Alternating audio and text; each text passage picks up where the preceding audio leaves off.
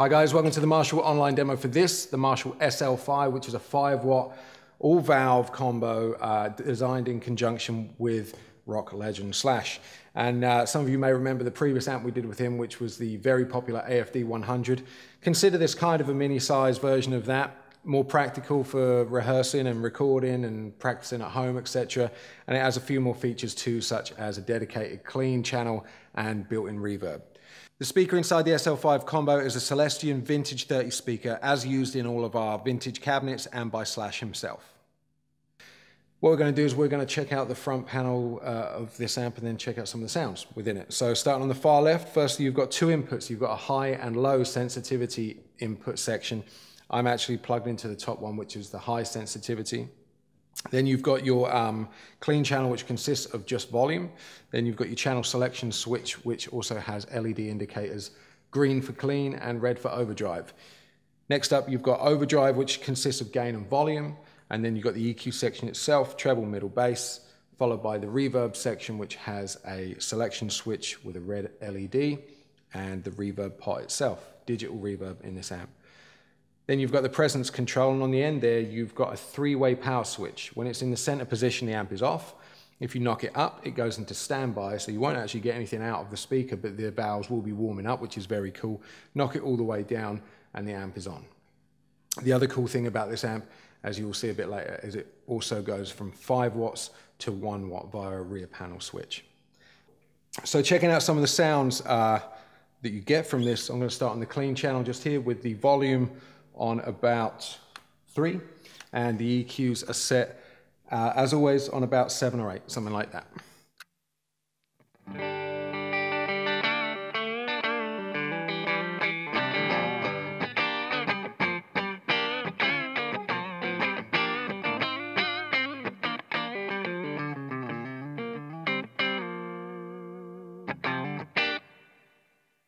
You can also hear the reverb in there as well. We'll look at that in a little more detail in just a minute.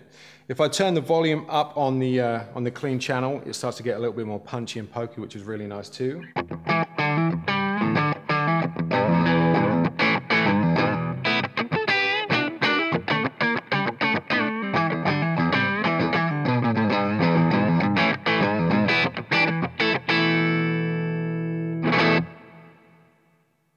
And driving the volume of the clean channel all the way up, it starts to break up like a traditional Marshall should.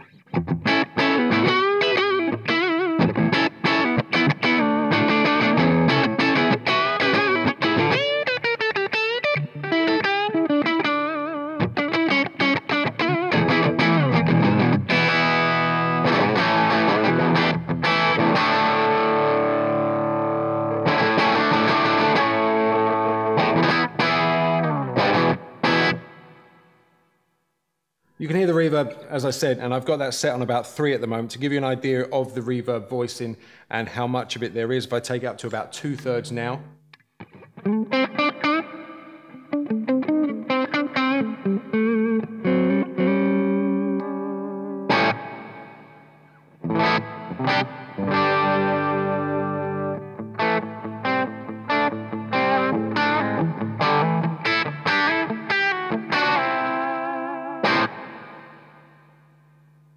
And reverb on full.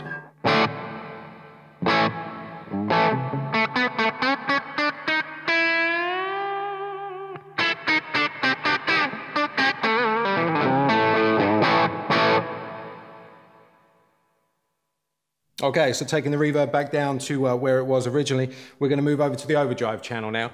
Now, the overdrive channel obviously is voiced very much like the AFD 100 was, and what I'm going to do is I'm going to start on the overdrive channel with the gain pretty minimal. So the gain's only on like 1, just over 1, something like that. And you get this kind of tone.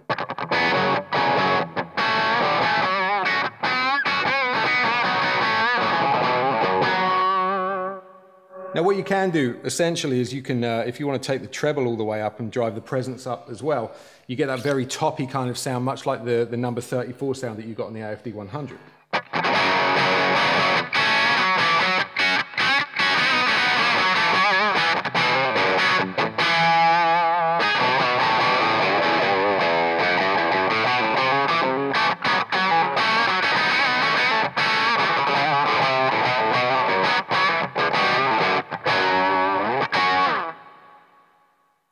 which gives you, yeah, it's a very good idea of what the overdrive channel can do on little amounts of gain. If I bring the presence and the treble back now, what I'm going to do is take the gain up to about half, and this is when that kind of tone really starts to kick in.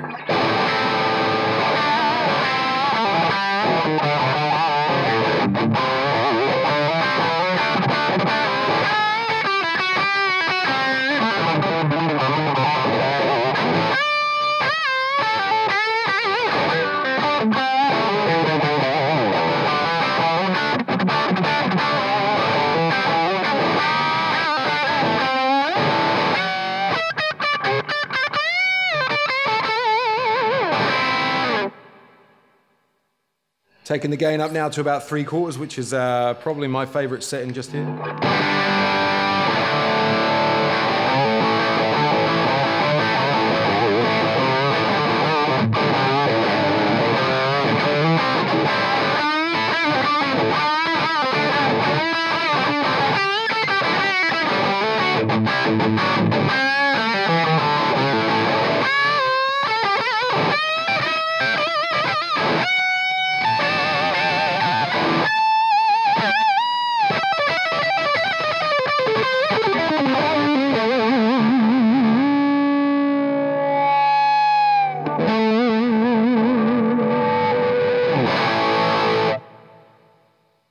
And just to give you a quick blast of full gain.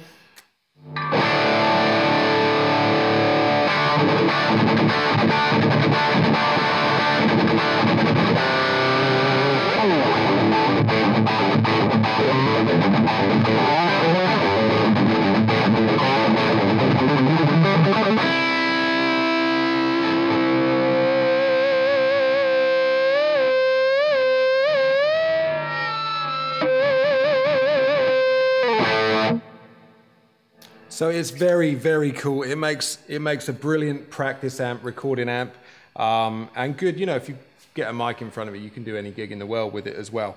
And like I say, very, very versatile. A couple of other things. Firstly, the valve power in this thing is an EL34 valve. The foot switch that comes included with the amp allows you to switch between the clean channel and the overdrive channel, and also turn the reverb on and off as well. And one feature we haven't yet looked at, which makes it even more versatile, is the drop-down switch on the rear panel, which takes it from 5 watts to 1 watt. It's quite simple. All you do is you knock the amp back into standby, and then reach to the rear panel, find the switch, and then you just switch it over, turn the amp back on, and now you'll be hearing the amp in 1 watt mode.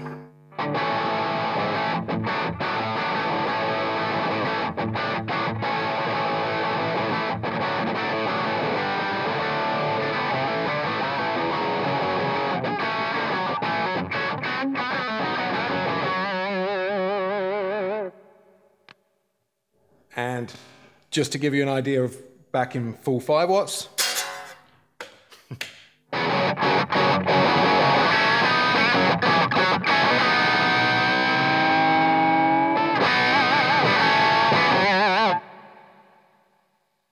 So that's pretty much it. What we're going to do now is have a look at the rear panel. On the rear panel, the Marshall SL5, first up after your mains input, you've got your foot switch input, then your speaker outputs for 8 or 16 ohm speakers. And then along the rear panel, you have your output switch where you can switch from 5 watts to 1 watt. For more information on the SL5, please head to your local Marshall dealer.